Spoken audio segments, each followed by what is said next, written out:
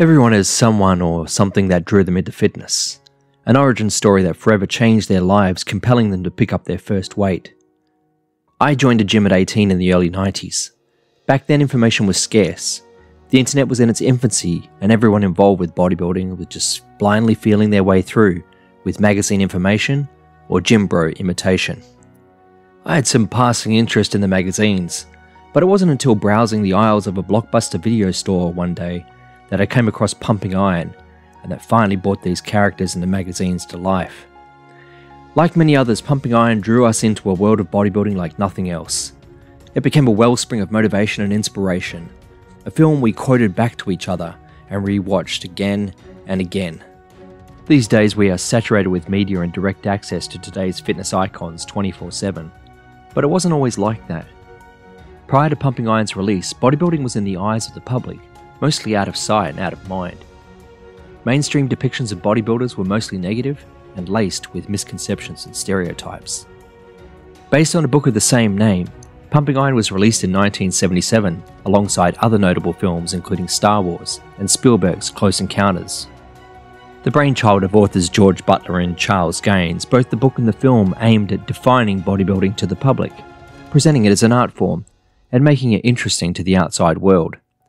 Butler and Gaines envisioned dragging the subject of bodybuilding from its humble origins and out of its dark basement gyms and into the public spotlight. In doing so, the combination of the book and the film shattered many of the stereotypes of this otherwise shadowy subculture. This small-budget indie film was to forever change the landscape of bodybuilding and catapult the future star of Arnold Schwarzenegger into public consciousness. Although he was no stranger to the screen, at the time of the film's release, Arnold Schwarzenegger was a virtual unknown to the mainstream.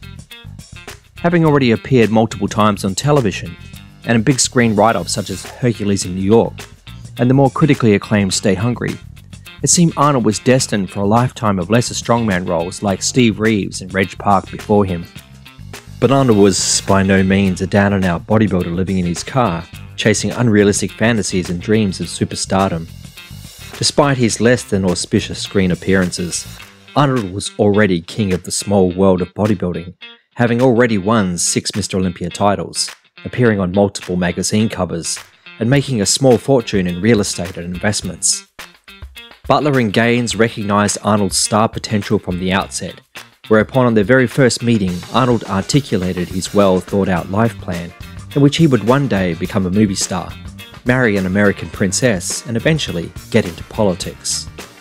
Arnold was set to retire from the bodybuilding scene he had already conquered when Butler made his proposal.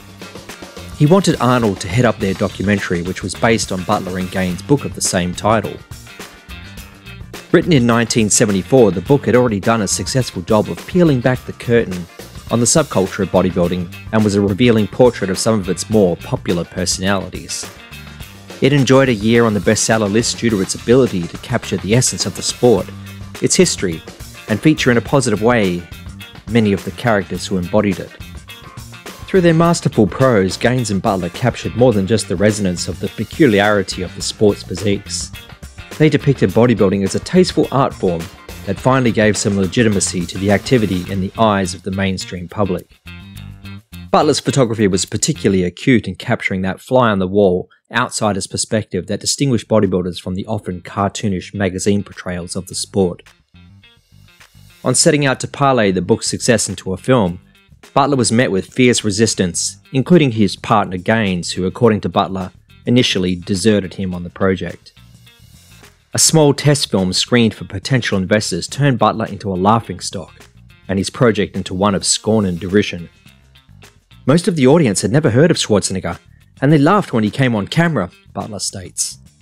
When he stripped off and oiled himself up, someone groaned loudly. Butler had already given everyone a photocopy sheet of information, and he was about to deliver a pitch that he had rehearsed endlessly when someone in the crowd, who was a prize-winning writer, stood up and said, "George, don't go any further.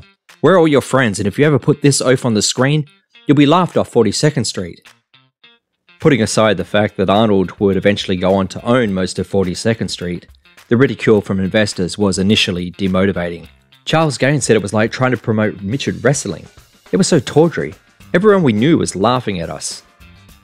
There was no interest and definitely no money to be found in the sport of bodybuilding. The prize money for contests was abysmal. Contests lacked any prestige and were held in dingy auditoriums for minimal crowds.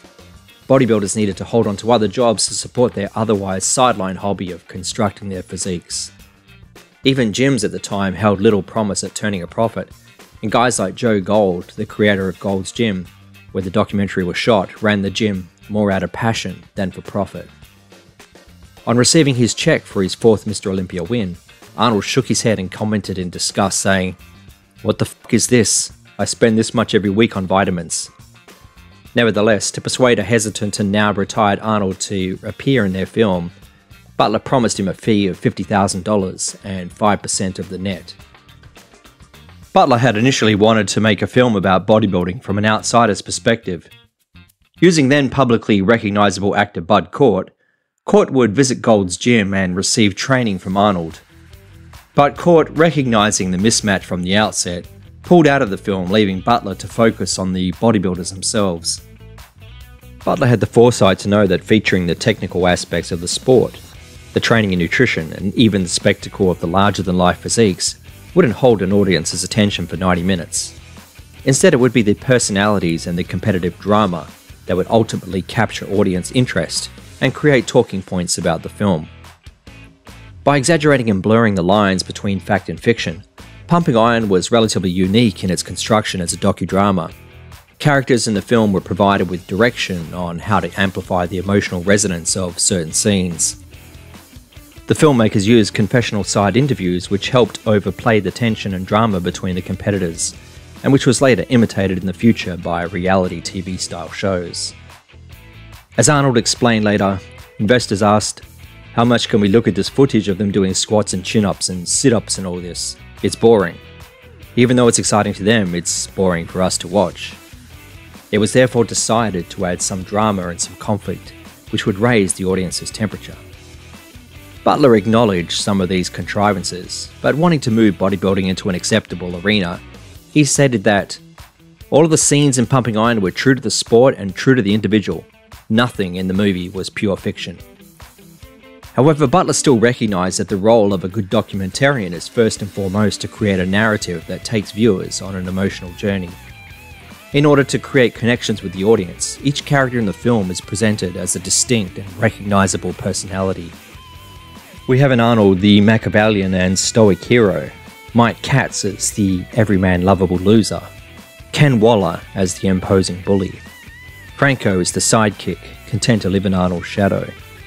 Then there's Lou Ferrigno, who at first was imagined by Butler as a potential antagonist who could rival Arnold in the size game stakes, but he later emerged as a more vulnerable underdog personality.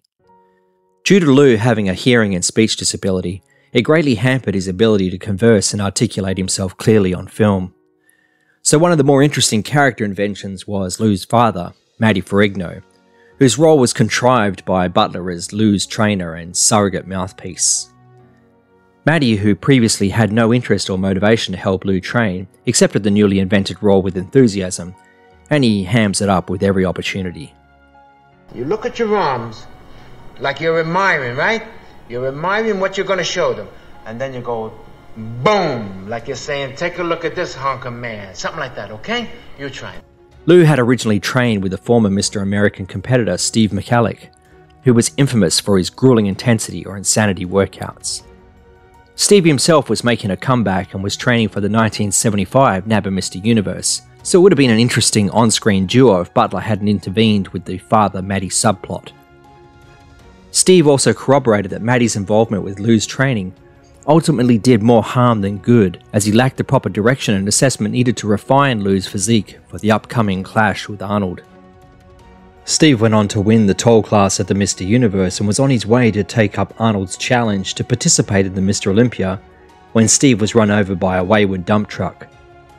Although an unlikely threat, it would have been an interesting showdown if Steve was the antagonist for Arnold's Mr. Olympia aspirations, as Steve was very outspoken, intelligent, and rivaled Schwarzenegger in terms of his proportions. Butler had filmed multiple storylines, leaving many of the participants with the belief that if they won the Mr. Olympia, the resulting story would trend in favour of their narrative. Had they known that Charles Gaines was on the judging panel and Arnold was being incentivized with such a large payment, it might have realistically reshaped their expectations. As Wendy Lee notes, basically all the participants in Pumping Iron, with the exception of Arnold, are diminished. Indeed, if Arnold had hired a top PR firm and invested millions to have a film made promoting him, they probably couldn't have improved on Pumping Iron. So realistically, every one of the characters apart from Arnold are relegated to mere supporting roles, orbiting Arnold's burgeoning star vehicle. The film promotes from the outset that it's starring Arnold Schwarzenegger, accompanied by a soon-to-be-forgotten everyone else. Arnold embodies the quintessential qualities of the champion, a superior mind and a superior body, and the documentary does all it can to underscore this with the shifts in the emotional tone of the music whenever Arnold appears on the screen. In contrast to Lou, he's depicted as still being housebound, living with his parents and training in gloomy Brooklyn, while Arnold is surrounded by sun, sand, and sex appeal. For Lou, all of these elements are conspicuously absent. Arnold is the pivotal linchpin and spokesperson of projecting all the positive aspects of bodybuilding that Butler wants to portray. And one of the generational appeals of the film is the way the creators capture the elements of fun and camaraderie of the time. As Arnold remarked in an issue of Playboy, "In the old days, bodybuilders talked about eating 2 pounds of meat and 30 eggs a day, how they had to sleep 12 hours a day and couldn't have sex and so on. And I said to myself, who the f wants to be part of that kind of sport? First of all, if you want to make people join a particular activity, you have to make it sound fun. It's like promoting anything. You make it fun, and I talked about the diet and I said I eat cake and ice cream as well. I would stay out nights and I'd have sex and I would do all the things that everybody says you shouldn't do." And there are hundreds of different ways of trimming down your body weight or getting away with eating cake. My way is that I eat the cake and then I just train harder the next day to burn it off, rather than to eat less the next day. I mean, I will very rarely, cut back on eating because I enjoy eating, and I think that if you run every day and if you work out, you can afford doing that. The golden era appeal is largely due to these guys pursuing bodybuilding for the love and the expression of the sport. The workouts became opportunities for bonding and brotherhood. Bodybuilders were marginalised outcasts in a small pocket on the fringes, and gyms became the social glue that held the group together against a society that held them at arm's length. The potential for a profit and stardom were next to nil, so they were more likely to help each other out and bring out the best in each other. The era of big money contracts and endorsements weren't yet a reality, so the motivation to fight over a limited pie that often tarnishes relationships hadn't yet pervaded the sport. For this reason, I think this is why the extreme elements of bodybuilding, especially those of diet and steroids, are left out of the film. The workouts, although tough, are often skylit affairs, surrounded by girls and support from peers, and practically on the doorstep of the beach, followed by feeding frenzies with friends and tanning sessions lazing by the ocean. It's an idyllic existence that stands in stark contrast to the rat race that many people feel hopelessly constrained by. There's little doubt that the film motivated many to leave their small lives and travel to Venice Beach to be part of the positive beacon that Arnold and his iron brethren had projected. If getting the film off the ground seemed like a Herculean heavy lift, completing it became a financial Sisyphean task of magnitude. Bringing the film to completion was to take another 2 years due to financial roadblocks. It's interesting to again highlight that part of coaxing Arnold to appear in the documentary cost Butler & Co. $50,000 plus 5% of the net, while the other cast members received a mere $100 per day for their participation, only on their threat of mutineering the project. What's interesting is that the IFBB had basically pulled off an astounding media win for all the exposure the film and book had given them, so it's kind of shitty that they didn't fund the film in any way. The consensus was that the Weeders didn't want any rapid expansion which might lead to them losing control of the business to other interests. Butler even beseeched the film lab to extend him a line of credit to assist in completing the film. After Butler divulged to the lab that the credit was for a bodybuilding film, the curious owner asked whether the unusual venture of Butler's had anything to do with Arnold Schwarzenegger. Butler of course said yes, and he was promptly denied the credit, only to learn that years later the lab had done work for Hercules in New York, but the company never got paid, losing out on $30,000.